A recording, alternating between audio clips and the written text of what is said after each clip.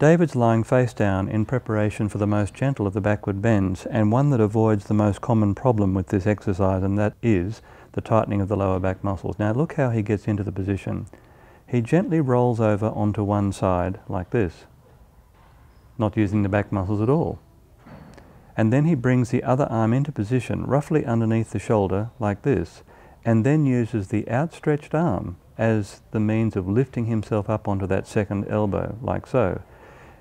Thus, he's got into position without having to tighten the lower back muscles at all. In fact, he's only used his arm muscles to get into that position.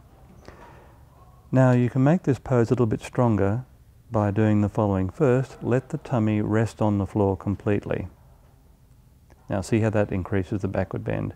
Then you can think about pulling the shoulders back gently as well. That increases it considerably.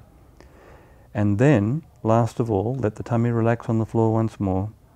Last of all, then, think about pulling the elbows gently back towards the hips. Not so much that you actually move them, just enough to activate the lats.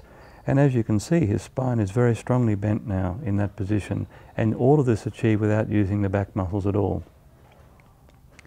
Now, when you've stayed in this position for long enough, you then let yourself come out and immediately curl up into some sort of position that stretches the lower back muscles, because what we found is that even if you're very careful and do it like this, those lower back muscles tend to tighten up a little bit anyway.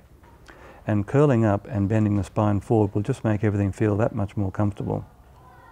So our recommendation is to treat the forward and backward bending components of this exercise as one complete exercise. Beautiful. By rounding the back like this, you can pull out any of that tension that might have been generated. The back muscles tend to tighten because they're trying to help you get into a better back bend. The only disadvantage is that they're liable to cramp a little bit, and this is the cure for that.